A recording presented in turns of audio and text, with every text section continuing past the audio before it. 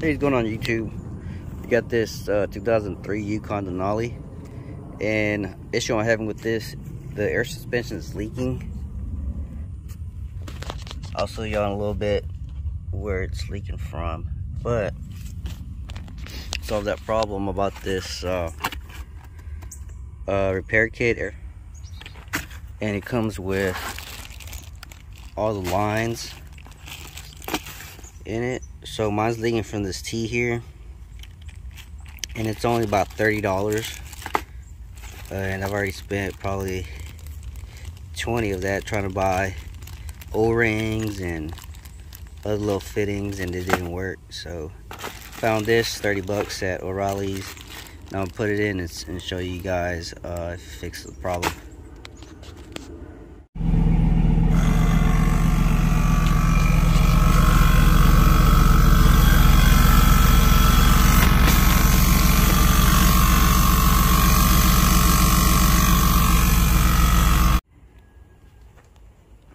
Alright YouTube, so I got the hoses installed. Kind of put them through the outside and zip tied them.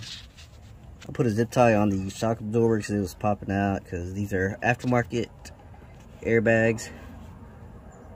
So I put a zip tie just to hold it in place, and then I zip tied the rest of the line through the outside.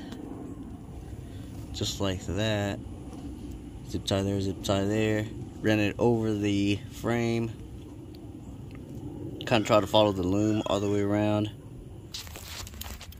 Here's the passenger side.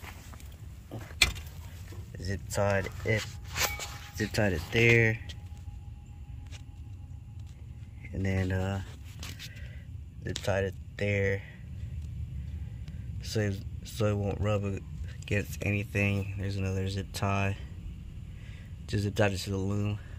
Try to follow the old path. So now let's give it a test and see if it lifts up. For some reason, this shock absorber is not getting any air. I haven't seen it fill up. That one's the driver's side is the one that fills up. I don't know if you guys had the same issue, but if you are, leave comment on the below. I don't know if that's how it works. There's no clog because the old one was doing the same thing. For some reason this one is not getting any air. But let's try it out, see if it take it up to the camper and see if it'll hold up. Alright, so I got it attached. You see squatting.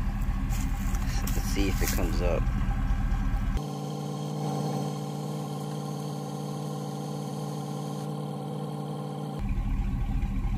Trying to. I just already started it. Let's see if it lifts up now.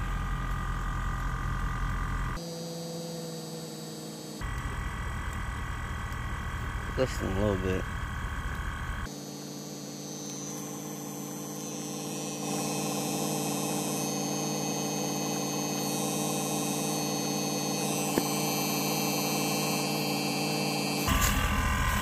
So yeah, it's lifting a little bit.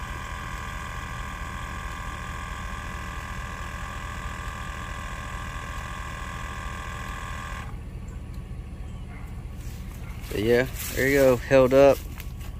I guess eventually going down the road it will lift up higher, but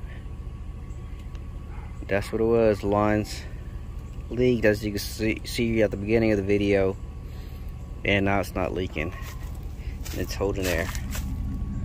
Make sure you hit the like button if you this content helped you out, and make sure you subscribe to the channel.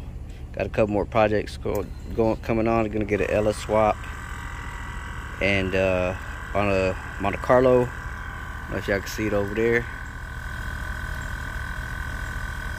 And I do LS swap on a 68 C10. So make sure you hit the subscribe button. Thanks for watching.